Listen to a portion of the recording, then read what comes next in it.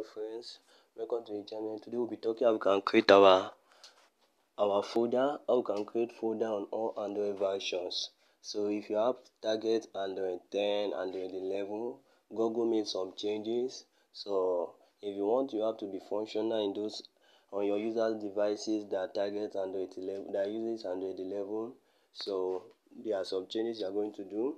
The first thing we're going to do is, if you use Sketchware Pro 6.3 below, you are going to add this code. So you are going to add this code to our manifest. If you don't need to add it in 6.4, so come to our create. That code allow you create folder and do everything with Android 10 the way you do with other Android version. So we're going to check if build SDK is Android 11. We're going to check if Android version is Android 11. If it's Android 11, we are going to make our data directory. This is the folder name. So, but if it's a normal Android version, it's going to use. So to add this, we are going to first carry our right block. We are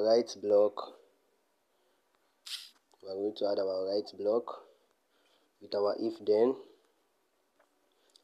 else.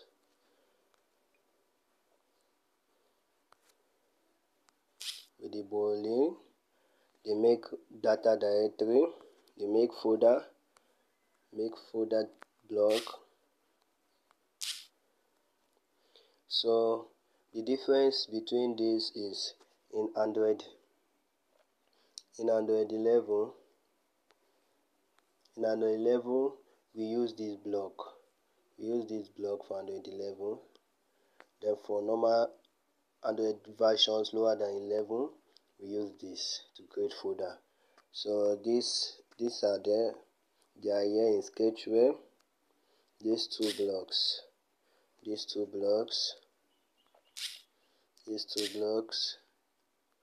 Then with our folder name.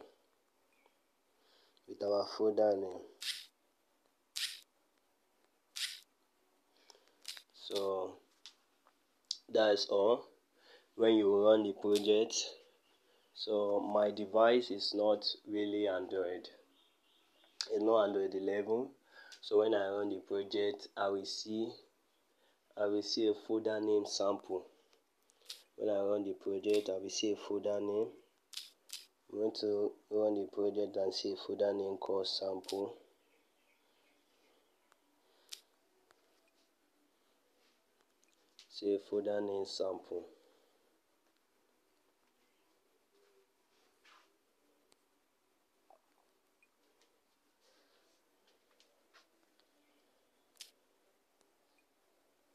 So friends, please subscribe to the channel. That is your little way of saying thank you for this video. By subscribing, you help others know about this. You help others know about how to fix their problems, how they can make apps that target Android 11 users, because the setback in Android 11 is you can't access. There are a lot of privacy policy. You can't access a lot of things, not only directories. Even you can't run some background tags. You can't do some actions in backgrounds, and a lot of codes have been depreciated. So for the project, you will get it in this project store. The link of the project store will be in the description. You can download to check it out. So thank you.